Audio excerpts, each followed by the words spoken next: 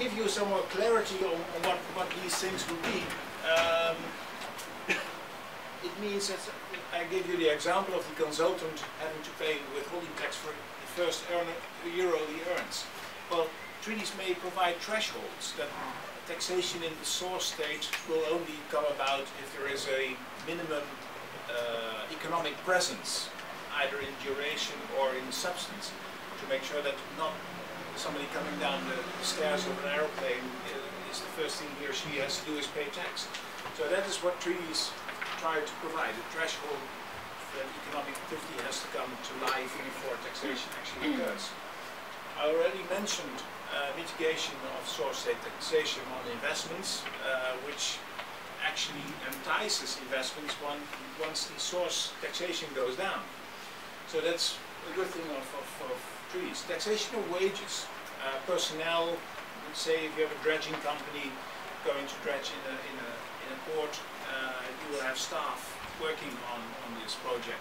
And will those wages be taxed? Do all these people have to file tax returns? Administrative burden is often a very important issue. Not just the tax you have to pay, but how much trouble you have to go to in getting, setting up an administration, having to file tax returns, finding a tax advisor doing all the work for you. That is often very high cost for investors, and then reflecting trade and investments. I'll skip non-discrimination, this very technical issue.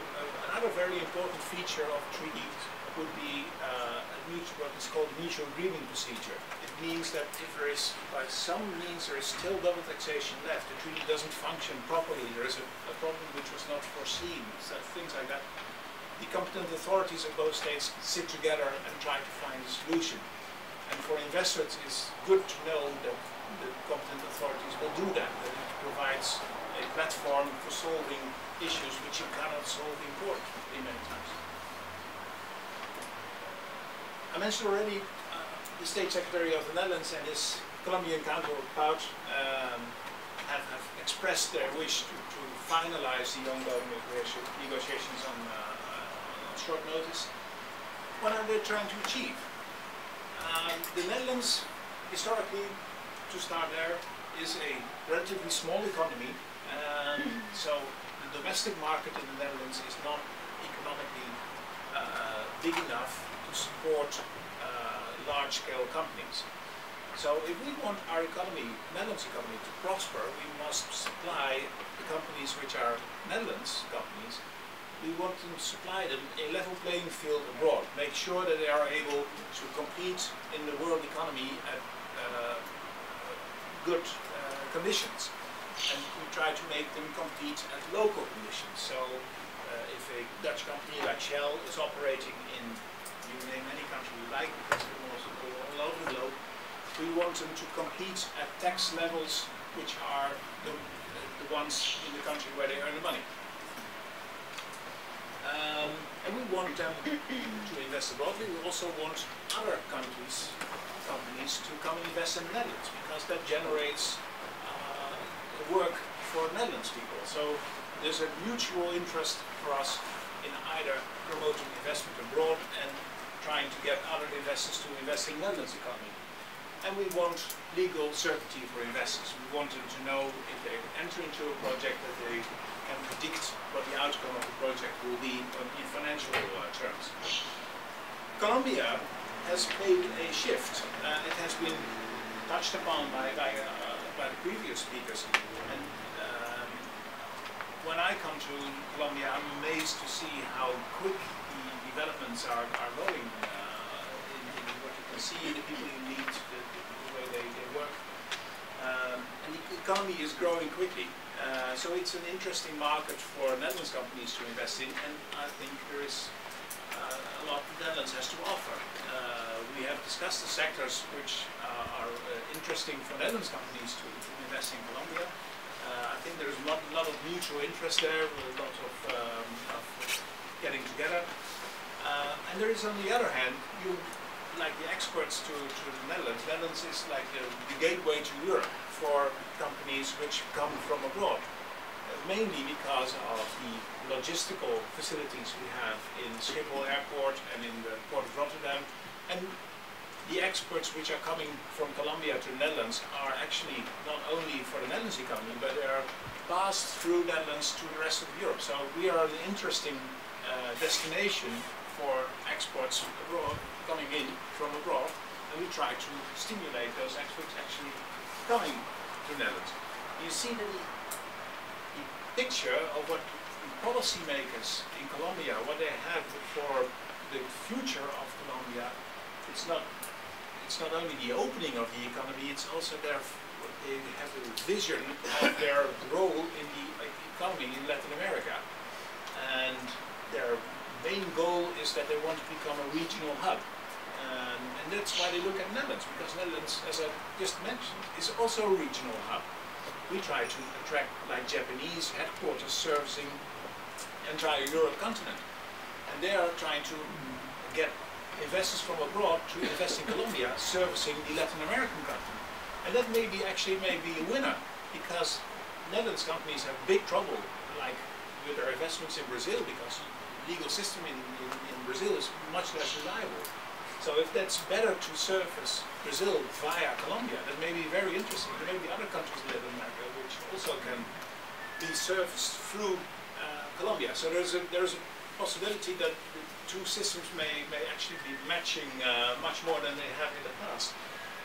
And it would be a hub not only in holding companies, so in having subsidiaries all over Latin America, but also a regional hub in logistics, where a lot of work can be done and should be done, I think, and there's a lot of opportunities there.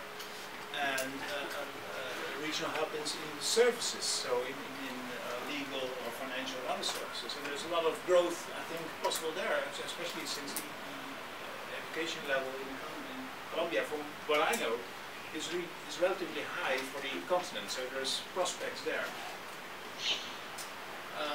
I'll save you the examples because I'm already being waved with a flag that my time is running out. But look at the slides. It will give you an idea of what we're trying to achieve here. We want to make sure that a company from the Netherlands doing short-time dredging for only 2 months or so will not have to pay tax right away, because the burden is too high for a simple project. We want to make sure that using knowledge in Colombia, which is bought or otherwise obtained from the Netherlands, is not too expensive, and that means we have to find a way in the treaty to get the source state taxation down. We want to have certainty on the application of transfer pricing rules, to use the magical word, and we want to make sure that Colombian companies may have good interest in getting there, if they want to set a foothold in Europe, that they choose the Netherlands as their primary goal. So that's what both our countries are trying to achieve, and we're working very hard on that. So what is going on? As I mentioned, we have been working on this for some time with the Colombian authorities, but things have gone now in a much higher pace, and we expect to finalize this on a civil servant level in the course of this year. Then the real problem would be, the time-consuming part would be that we have to go through a ratification process in both our parliaments. Netherlands, that takes about a year. In Colombia, unfortunately, it takes a little bit longer, because there is a lot of work to be done with the Constitutional Court and with both chambers and parliament, which are still getting used to the concept of tax treaties. So there's some time there. But we feel that it would be a trigger to new trade. Then, just a little step aside, customs agreement, as I mentioned already, free trade agreement with the European Union. I think it was signed by the Netherlands government last week, and it should be signed by the Colombian government, I think, in 2 months' time, or maybe in June already. That will take time, because it will have to be ratified in all countries. The good thing of it would be that the customs duties would disappear, so it would make imports and exports much cheaper, and therefore make it more economically viable to export and import both sides. It will be applied before that we get the ratification process as we finalize in all countries, but unfortunately that will not go for the custom duties part, which is a pity, of course, because that's the beef of the agreement. The Netherlands will enter into negotiations on a short notice with the Colombian government on what I call an icing on the cake, so a customs agreement on top of the free trade agreement with the European Union. The reason for that is that we want to facilitate export and import going on by working with authorized economic operators. So that means that we will, for those people who are actually designed to be authorized economic operators, that they will not have their trades being subjected to physical checks. They will have administrative checks, which will make it much easier, and we work towards what we call a single one-stop shop. So if you have this operator and he has done all the paperwork, then all the flow from right from the plant to the customer on the other side of the world is one process, so that will move very quickly. And we will work towards having a facilitated stream of goods between Colombia and the Netherlands. So that would make it very interesting for Colombian producers to use the port of Rotterdam to get their goods into the European Union. So that would actually be, I think, a great win. And then we'll also have enhanced cooperation on the enforcement of protection of intellectual property rights, drug trafficking, of course. And there will also be a technical collaboration between the Tax and Customs Administration of the Netherlands and the Colombian DIAN, because there's a lot of know-how in the Netherlands on risk management, and the Colombian government is very much interested in getting some of this know-how to apply in their ports and airports, excuse me, to facilitate the further growth of trade. It will also apply to the Caribbean part of the kingdom, which is the islands of Aruba, Curaçao, etc. So that is of course of interest to Colombia because it's close by.